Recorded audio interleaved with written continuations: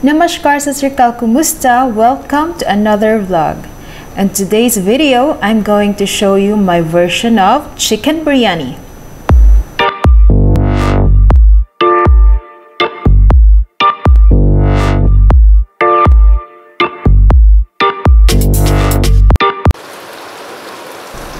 So I normally start with frying the onions until it turns golden brown, and then just set it aside for later.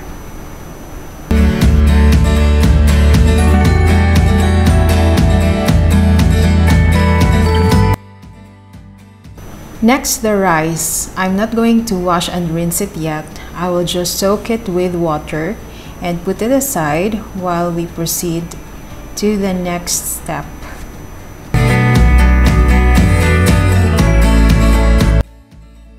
In a large pan, I'll put all my chicken pieces. I'm using drumsticks and I made some cuts so all the spices will really soak well inside the chicken.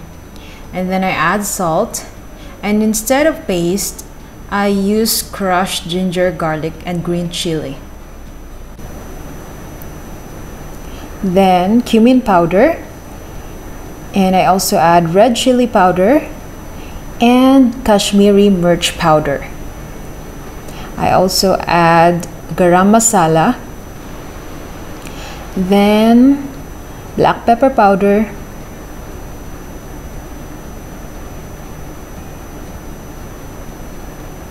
then white pepper powder, and I also add chicken biryani for extra flavor, but this is optional.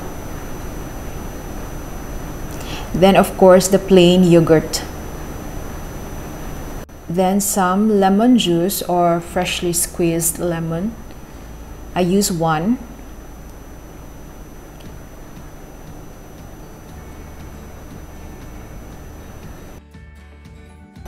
So I wasn't able to find a kitchen gloves, so I'm using a surgical gloves, but this is new, so that is fine. It's clean. And now let's just mix all the ingredients very well so all the pieces will evenly get the spices. I also add mint leaves with coriander, so I just blended it to make it a paste texture. Then again, mix it properly.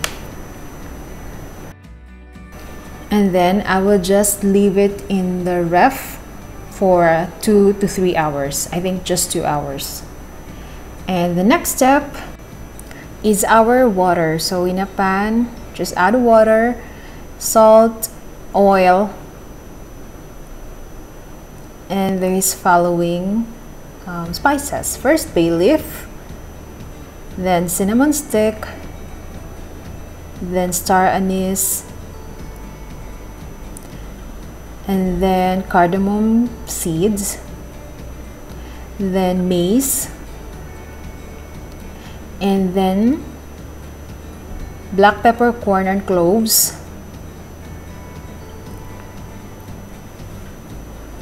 and then the rice. So make sure that you don't cook the rice 100%. Make sure it is maybe half cooked. Yeah, I think half cooked is safest, like 50%.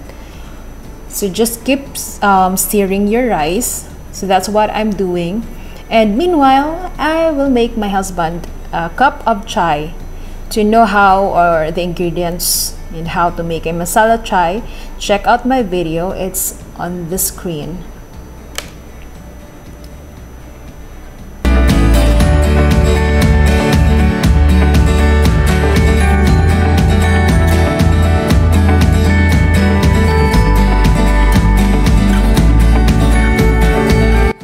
Now instead of saffron, I add turmeric powder to get that yellow color of the rice. But actually, saffron is a really good option because it adds flavor and color of the biryani. So now let's check our chicken. I just added some oil and then some ghee, and then I'll just mix it once. So I already took off my surgical gloves. I'll just use a ladle to transfer the chicken. So this is what I do. Instead of putting the rice at the top of all the chicken pieces, I remove half of it. So basically it's chicken, rice, chicken, rice. So that's what I'm doing. So now I'll transfer the rice, leave the water, just transfer the rice and all the spices, the bay leaves.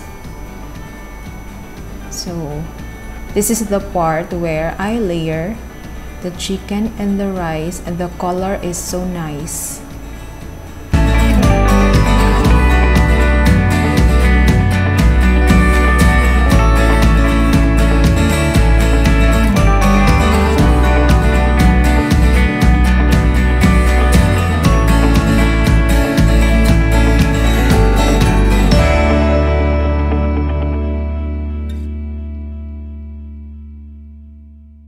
So I slow cooked the biryani for 30 minutes, like the lowest level of the flame of your stove. Use that, and 30 minutes, do not open. So now I just pick up some mint leaves, fresh mint leaves for the garnishing, and it adds really nice flavor to the biryani. So once you put all the mint leaves, add the fried onions. Actually, my fried onions got burnt because, you know, vlogging is life. And then some ghee. Ghee is a clarified butter, by the way, and I have vlog also in the screen. So after 30 minutes of slow cooking our biryani, I present to you my version of chicken biryani. So we normally pair it with fresh sliced onion, lemon, and green chili, but I don't eat the green chili. So I also cooked some hard-boiled eggs.